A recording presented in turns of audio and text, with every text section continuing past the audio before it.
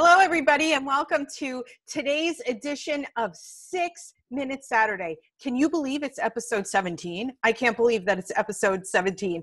Anyway, we are giving you great marketing tips and great insights in 6 minutes, usually more, but we try to do it within 6 minutes. And these are actionable tips, things that you could actually use in your business. So we hope that this is of value. Thank you very much for subscribing below. And before we get to today's broadcast, let me just say a little something.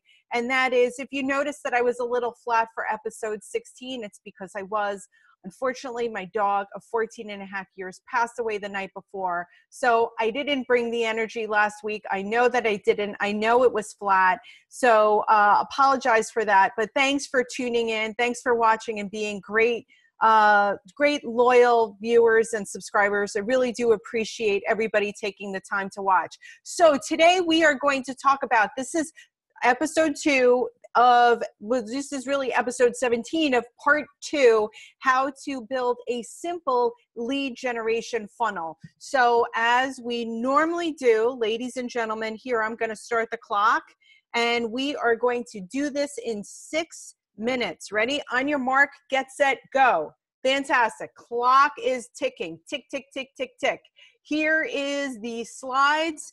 I love the visuals. I'm a big fan of the visuals. You absolutely need to have it when you're talking about stuff like this. So how to build a simplified lead generation funnel. Obviously, if you want some of these slides, just do me a favor, Tina, at csuitesocialmedia.com, and I will be more than happy to give them to you. Great. Okay, so remember what we talked about last week. Why are we talking about lead generation in the first place? Because there's a lot of value to you as a business owner. It helps you grow your business and become more efficient, grow better, grow faster, grow stronger. Why is that? Because you've got marketing automation and you've got marketing working for you while you're sleeping. That's right. We're talking about lead generation and the digital marketing concept.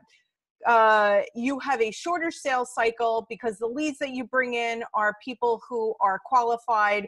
Increased conversions, that's going from a stranger to a lead. We're going to talk about this in today's episode. It frees you up to spend a little bit more time selling, less time on annoying administrative tasks, and higher and faster growth. So what is lead generation? When we're talking about lead generation, remember everyone, this is a process. This is a marketing process of stimulating and capturing interest in a product or service, specifically what you're offering to develop a sales pipeline. A sales pipeline consists of leads or people who are interested in what you have to offer.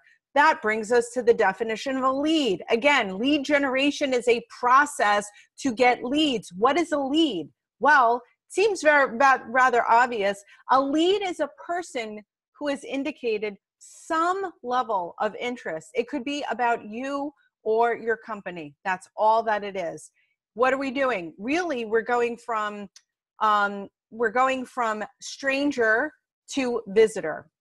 So the first step of the lead generation process is attract.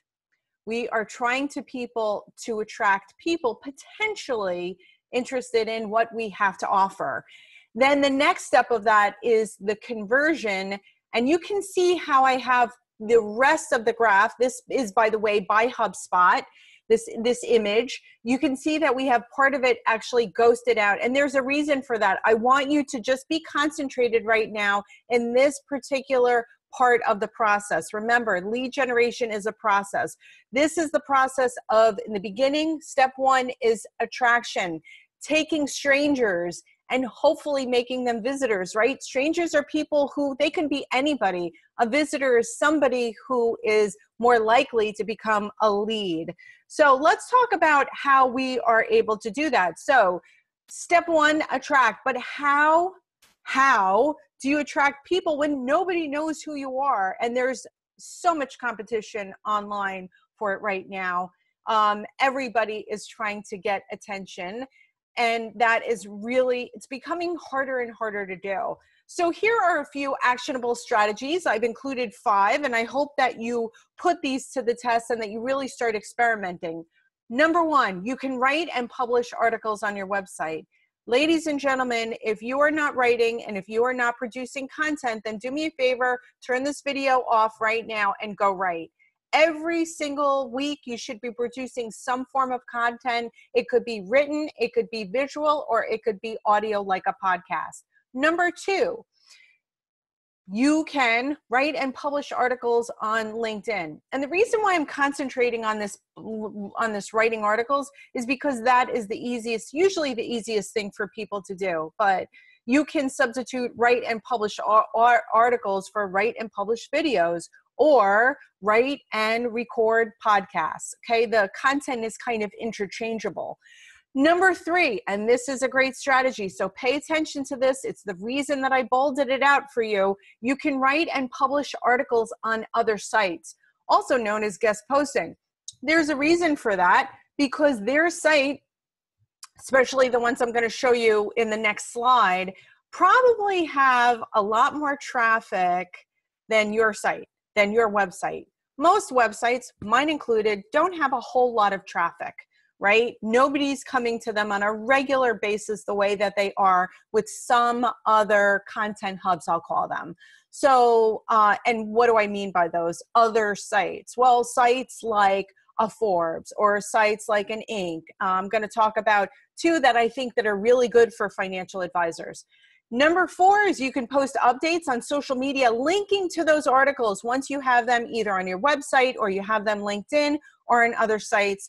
And number five, you can use the same strategy. Again, you could substitute this kind of content part for videos on YouTube or a podcast. So we've got a few minutes left. Let's talk about how we're going to bring that stranger to becoming actual visitor. I just talked about that strategy about writing and posting on other websites. Well, here are two examples that are great for financial advisors. They could be also great too if you're a business owner. I encourage you to check them out.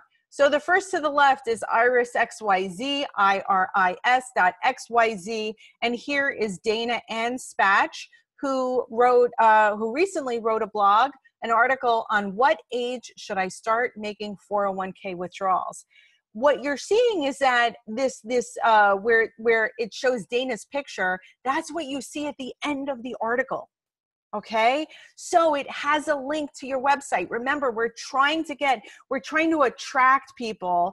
We're trying to attract leads. We're trying to attract people to come to our website and then take the next step, lead two. That is a little teaser there for next week. Step one, attract. We're getting people interested in who we are. We want them to become a stranger to now a visitor to our website. This guest posting on sites like Iris, and on the right-hand column, that's me over there. In case you didn't recognize me, we are Financial Poise. I encourage you to check out my article on Facebook ads.